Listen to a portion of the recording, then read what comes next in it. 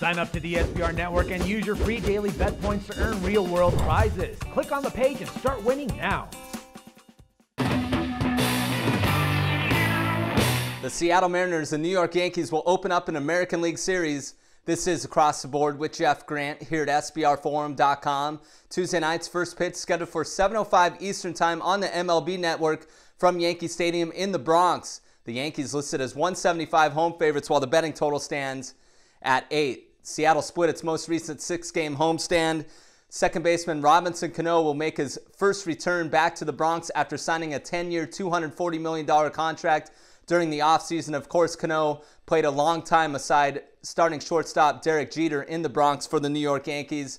The Mariners went 3-4 against the Bronx Bombers in 2013. Starting pitcher Chris Young gets the call in this effort, 3.50 ERA in his first 3 career starts as he still looks for his first decision. The right-hander 1-0 with a 5.52 ERA in 3 career appearances against the Yankees. New York is riding a 2-game winning streak, which includes a 3-2 victory over the Los Angeles Angels as 160 home favorites on ESPN Sunday Night Baseball. The Yankees have won 6 straight season series against the Mariners, and starting pitcher CC Sabathia 3-2 with a 4.78 ERA. The left-hander with a dominating 8-0 record and 1.36 ERA in his last 9 appearances against the Mariners. New York is 26-14 as home favorites of 150 to 175 since the start of the 2012 campaign. That's the direction that I'm going to go. I'm going to back the New York Yankees as a 175 home favorite against the Seattle Mariners on Tuesday. This has been another edition